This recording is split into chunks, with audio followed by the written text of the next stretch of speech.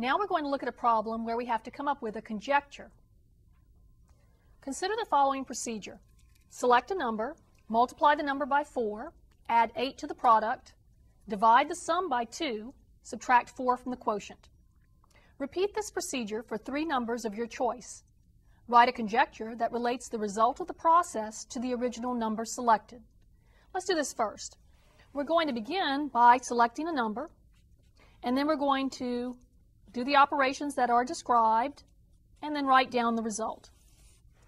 Let's begin just with the number 2. We're going to multiply that number by 4. 2 times 4 is 8. Add 8 to the product, and so we end up with 8 plus 8 to give us 16. Divide the sum by 2. 16 divided by 2 is 8, and then subtract 4, and 8 minus 4 is 4. Let's choose another number. Just going to go up 1 to 3. Multiply by 4. That gives us 12.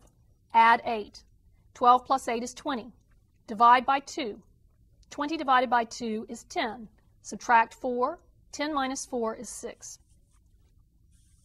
And just another number, we'll just choose 4. Multiply by 4 gives us 16. Add 8. 16 plus 8 is 24. Divide by 2. 24 divided by 2 is 12. And subtract 4. 12 minus 4 is 8. Now we want to try to come up with a conjecture that tells us something about the result of the process, that is, these numbers on the bottom row, compared to the original number. When we started with 2, we got 4. Started with 3, we got 6. Started with 4, we got 8.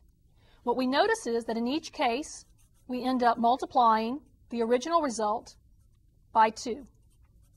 Or we could say we doubled the original number.